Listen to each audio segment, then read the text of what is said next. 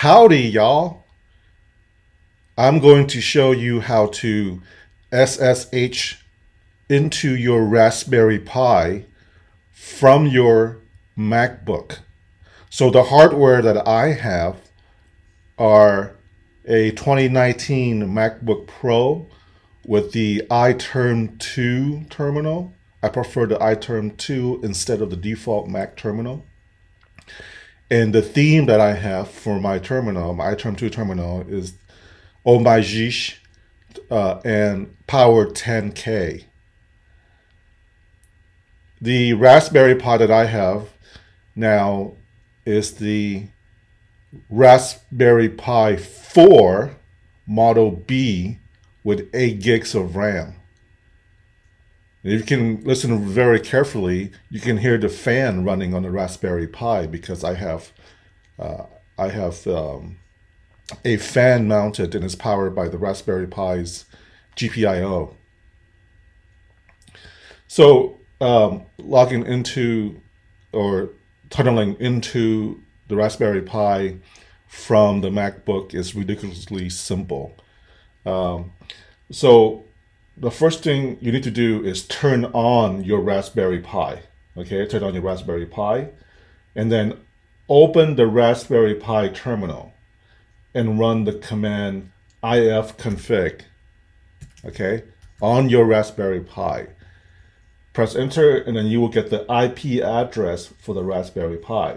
Okay, so write that down or memorize it, whatever you want to do. So turn on the Raspberry Pi, open the terminal on the Raspberry Pi, and issue the command ifconfig, and then get the IP address for the Raspberry Pi.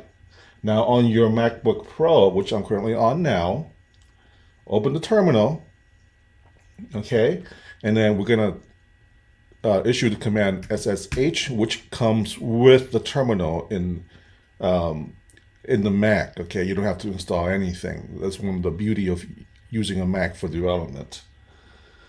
And then in my case, the IP address for my Raspberry Pi 4 is 192.168.0.10. And then I'm going to issue a flag -L, L as in Lima. Okay, the L flag means that I want to SSH into the IP address, into that device, using the following username. In my case is, me, Hugh. Now some people set up their Pi user as Pi or as root. I don't recommend that, but whatever floats your boat. In my case, I created my own user on my Raspberry Pi, and that's me. Okay, so type in your name here. Not my name, your name. Okay, and it can ask for the password. It's going to ask for the password for your Raspberry Pi. Okay, so type in the password for your Raspberry Pi.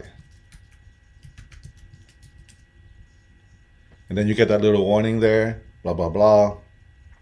So as you can see now, I'm in my Raspberry Pi. I'm in its terminal. Now keep in mind that whatever shortcut alias that you set up for your Mac would not work on the Raspberry Pi. You have to use whatever alias or shortcut that you set up on your Raspberry Pi. Okay, just keep that in mind.